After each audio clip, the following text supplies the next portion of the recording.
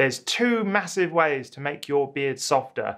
Essentially, both of them mean not drying your beard out. So first of all, you need to lock in that moisture when you are showering. And the first way I do that is by applying beard oil after I've showered, blow drying, but not too much. Do not use heat or hair straighteners or blow dryers, because it just dries out your hair. And the second way is by using awesome organic natural products.